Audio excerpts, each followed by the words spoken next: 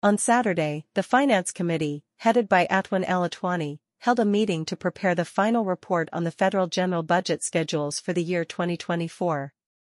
The Finance Committee said in a statement received by Al-Maluma, the members of the committee were keen to complete all the details related to the schedules and prepare the final report in preparation for presenting it to the House of Representatives, taking into account the state's financial path and the economic feasibility that must be studied.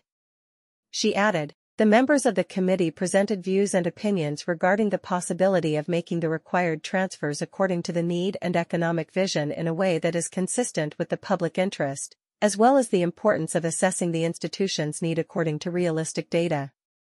The committee pointed out the need to raise the level of ambition in terms of the necessary financial allocations for projects and distribute the amounts fairly in accordance with the law and in line with the government program.